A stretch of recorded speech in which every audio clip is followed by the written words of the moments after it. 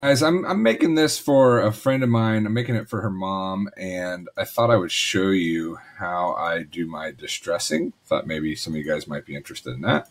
So I've got this here, and basically what I do, I have a texture over here. I make it bright green. I copy it, and I paste it over here. Now, this is kind of heavy. I don't really like it that much. That's too heavy. So I'm going to take an eraser with a brush or a pencil mode here, and I am going to start taking out some of this green here, just so that it's not as heavy.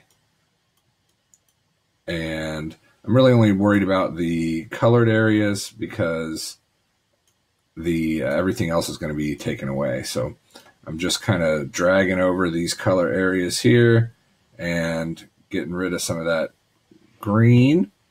Maybe get rid of some of that chunk here. All right. Now, all I do is I have my background selected, so I can take this off. I can hit all. I'm going to copy. I'm copying merged. My computer's going to freak out because I'm recording. Copy merged. And I'm going to come back here, turn it on. I'm going to hit paste. All right, now I'm going to get rid of everything else. Got my image down here. Move it up to where I want it, which would be right around here. And I'm just going to select a green. Similar, I've got my tolerance up here to around 30, and I'm just going to hit delete. And I have a distressed shirt. So hopefully that helps. If you don't like the way that it comes out, you can always just go back and like this. I can go through here again and I can hit similar. So I'm selecting all the green, and I can still come through here and with an eraser set on pencil, I can still just take out some of this stuff again. So I don't want it to be too heavily distressed. Let's take a look and see what that is.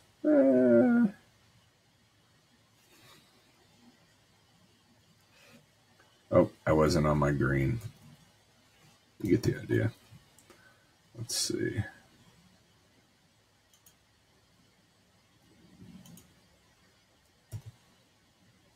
Yeah, there we go. So I can select my green,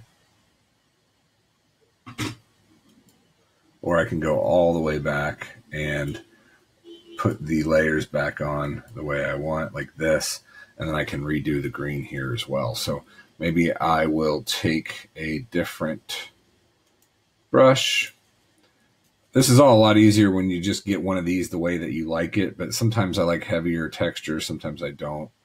So I'm going to come over here. Let's grab another crazy brush. Okay, here we go. Make this a little bit bigger so it's random.